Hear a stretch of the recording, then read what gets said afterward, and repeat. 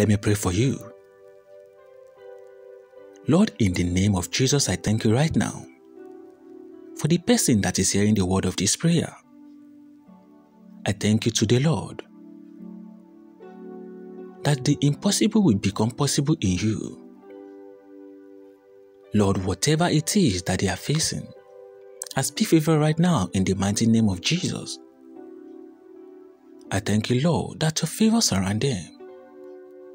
Lord, you go behind them. Your presence go in front of them and all around them. God, I just speak right now. Protection over every person, over every household in the name of Jesus. Lord, whatever is coming against them, I declare right now, Isaiah 54 verse 17.